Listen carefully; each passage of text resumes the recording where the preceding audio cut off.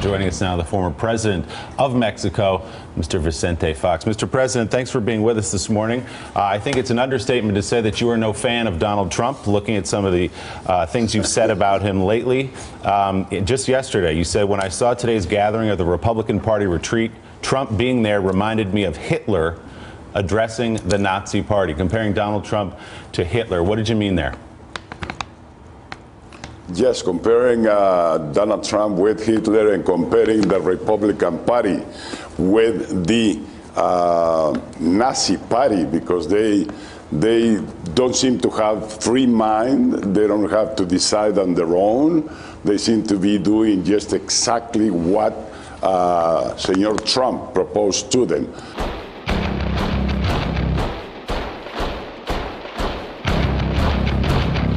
In what way do you think he's like Adolf Hitler? Do you think there's a chance the United States of 2017 ends up like Nazi Germany?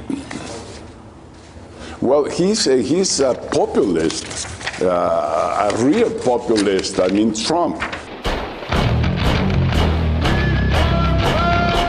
That's why I make the comparison. Hitler was used to embellish, used to get in love people by his nice talking, by his promises, by their grand dreams.